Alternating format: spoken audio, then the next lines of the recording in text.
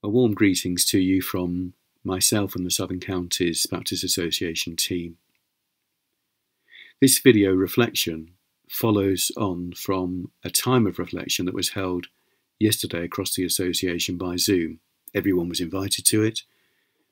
Those that were there noticed a number of things in particular, noticed some things that might be of God at this time and how we might respond to it. It's just the very beginnings of the conversation, and there'll be more coming out about what emerged. But one of the things that came out was around the whole area of appreciation and social justice. Appreciation of kindness and volunteering, appreciation of those on the front line and the tremendous work that they've done. Appreciation too of those that do regular work and regular jobs that have enabled society to keep going. But an acknowledgement that some of those very same people are the lowest paid, the ones that have the least security in their work, and a desire for equality and a better compensation for those people so that they actually have better choices that they can make as well. And of course, it's no accident that the whole area of social justice came out at the same time as many protests are taking place, quite rightly, after the killing of George Floyd and, of course, the killing of other people in the States, but also mistreatment in other parts of the world as well. I've been reminded, as many of us will have been, of Rosa Parks and her standing up for her rights on that segregated bus in Montgomery on the 1st of December 1955 and refusing to give up her seat to a white person. Sometimes people think that she was quite old. She wasn't. She was just 42. Sometimes people think that perhaps she was particularly weary. She wasn't particularly weary, just normally tired. But she was tired in one sense, she says, which is, I was tired of giving in. Rosa had a long story of already being involved in civil rights action and action for the rights of black people. But she was actually preceded to her stand on that bus by a young person, a child, a 15-year-old Claudette Colvin, who did exactly the same thing.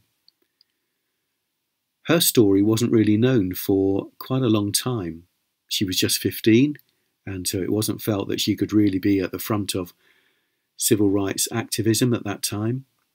She also fell pregnant, and so it wasn't going to work because that was embarrassing to people at that time.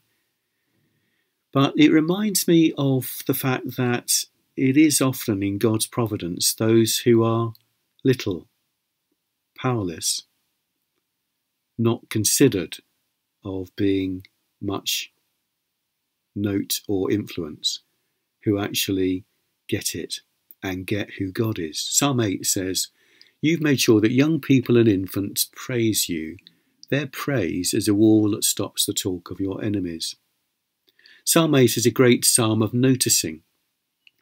And what praise indicates is that someone has noticed something of God, something that's true of God, God's character, God's love, God's compassion, God's justice. Their praise is a wall that stops the alternative fake news, the talk of your enemies, others that have power and misuse it. So there's something encouraging about Psalm 8 and the fact that those of us that don't feel very wise or very powerful or very influential, that's probably most of us that are watching this video, actually might be able to get there and discern something which is of God and respond appropriately. And of course, there's every encouragement in the rest of the psalm to do precisely that. Because when we ask about human beings and who we are, there's this huge encouragement, which is that every human being is noticed by God. All mortals, all human beings are cared for by God. God makes no distinction on the basis of colour or creed or any other determining factor. All of us are noticed by God and cared for by God. All of us, it says in Psalm 8, are also able to image God. We're crowned with glory and honour. We understand that we fall short of God's glory, but the intention is that each of us can image God. And that's again on the basis of no distinction. Every human being, every group of human beings are able to do that and to image something of God, and particularly image something of God's care for and overseeing of the created world, the planet. So when we ask a next question, which is, who is it that can exercise leadership and govern? The answer from Psalm 8 is every human being can be involved in exercising leadership. And so in these days when we're asking fresh questions about the number of people from a BA/ME background who are involved in influence and power and leadership in our society, it's a massive question and a vital question, because from God's perspective, all human beings are called to be involved in those ways and in that way. But then it asks a question of us in the church as well, and how are we doing in terms of diversity and influence and positions of leadership.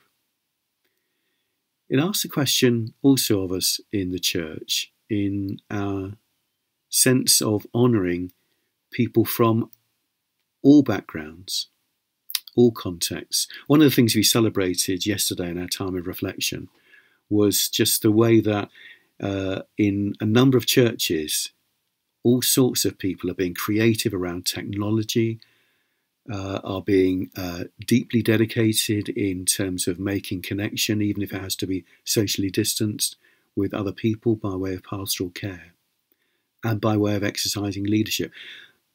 The way forward after social distancing stops, after lockdown finishes, will require, as part of our creativity, many more of us participating in all of those tasks of mission and ministry and being creative.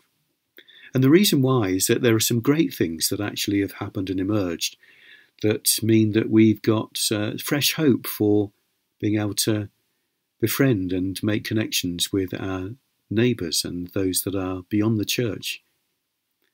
But also we're aware we can't possibly do that and also go back to doing absolutely everything that we did before.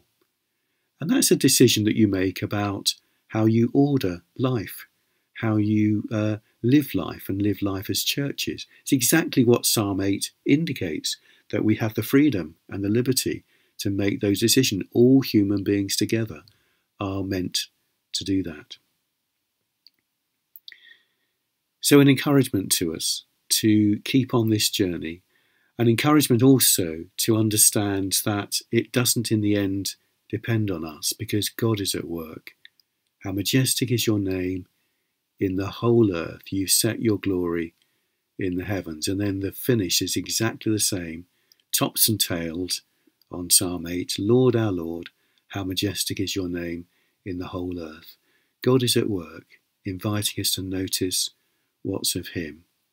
God is at work knowing that actually this has been a torrid time for many of us. Many of us very, very tired at this time.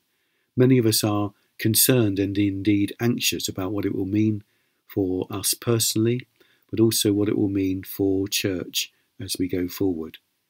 One of the things that emerged very, very clearly from the time of reflection yesterday was the need for leadership teams and churches to find ways to reflect on how we want to respond, how we want to go forward when lockdown does eventually finish.